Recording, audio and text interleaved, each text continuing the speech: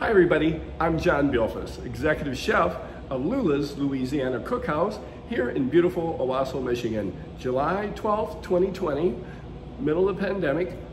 Guess what? Yesterday was my birthday.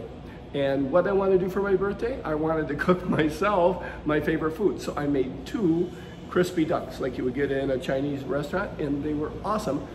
But my favorite, I wanted Detroit style sliders. And today I got some time. I thought I'd quick show you all the little details that go into making a perfect Detroit style slider. The ingredients are sure simple, but as always, the devil's in the detail.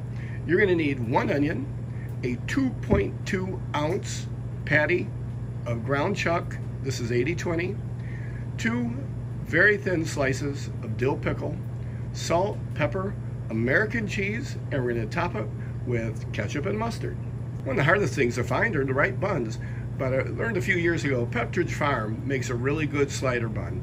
If you can get their golden potato buns, all the better, but look for the Pepperidge Farm department in your grocery store. They make a really nice little slider bun. As I said, the devil is in the details, and the onions are one of the most important parts of a great slider. First thing I need you to do is just slice the onion very, very thinly. That. Then once you get it sliced, we want to just give it a rough chop.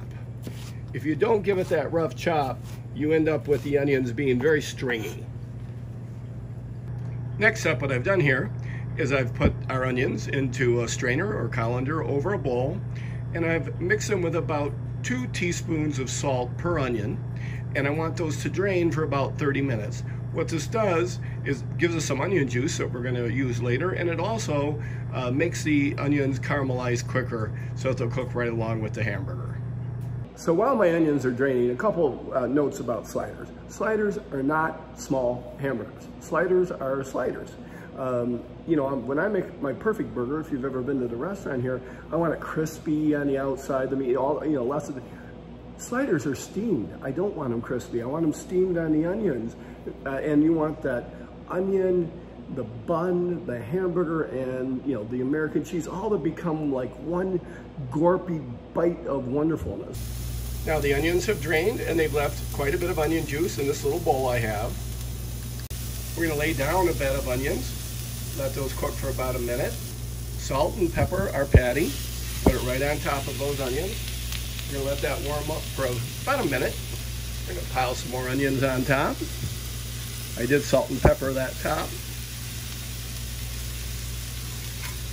And we're going to give it a good smash down.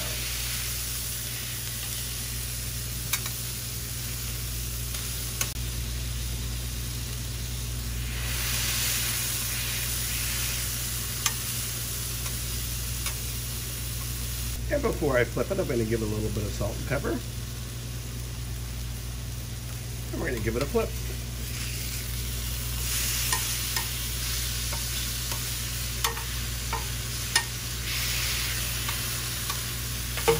Now we're going to take our buns and just put them right on top.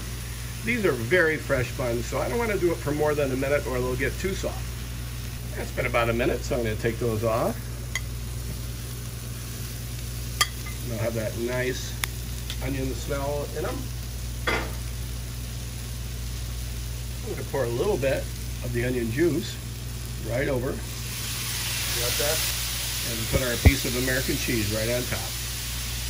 I'm going to cover this just for a minute to help that cheese melt. Once that cheese is nice and ooey gooey, put it right on top of our burger. We're going to top our burger with 2 slices of dill pickle, a little mustard, a little ketchup, and that is my perfect slider.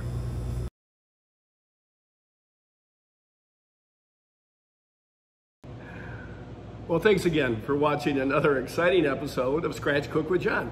This is a short little video, but I tell you, the results, if you do it just exactly that way, are best hamburgers on earth as far as I'm concerned. So thanks again for watching. I sure appreciate it. And remember, sliders are not burgers. Sliders are sliders, and burgers are burgers, and they're different. Probably shouldn't have pointed my finger in your face. Imaginary Sarah, you're back. Thank God. Fred was really boring, and I think he may be a dude that drives a Liberty, because after I told the Liberty joke, wasn't so much fun around here. But anyway, okay, so you're back. Did you know that real Sarah actually, sent me the very first text I had for my birthday, happy birthday. I was so excited yesterday. I got so many nice, phone calls with my dearest and oldest friend. I got texts from many of my employees. It was great, but I'll tell you what I was really very touched by were some of the, larger organizations that sent me personal greetings.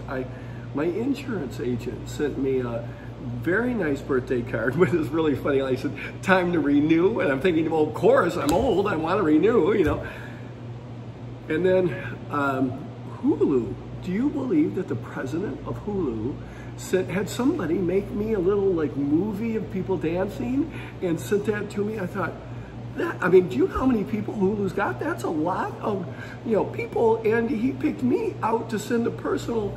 I was just really, really touched.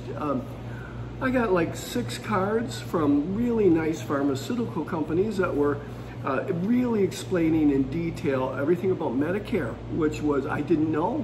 And I thought, well, isn't that lovely for them to take their time to do that? And Chemical Bank, my bank, sent me a card personally signed by everybody that works for them. And I thought, I didn't know I had made that big of an impact on them at all. I don't even know their names.